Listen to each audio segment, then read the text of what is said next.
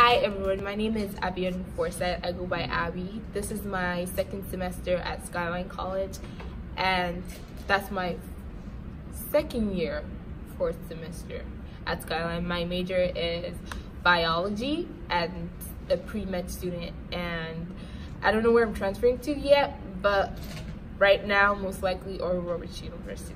So what helped me get successful through Skyline College in my 2 years is the Learning Center. So in the Learning Center, we have tutoring support, SI, and peer mentoring. The international student program with the student assistants helped me figure out where my classes were, where they followed me to my classes during the first day of class.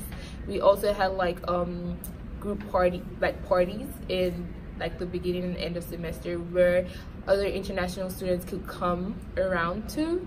So that made me know more people around. So Skyline College is a very safe campus. It's clean and it's close to San Francisco City, and it's close to different malls. So you can go to the mall to shop, to watch movies. There are different movie theaters close by.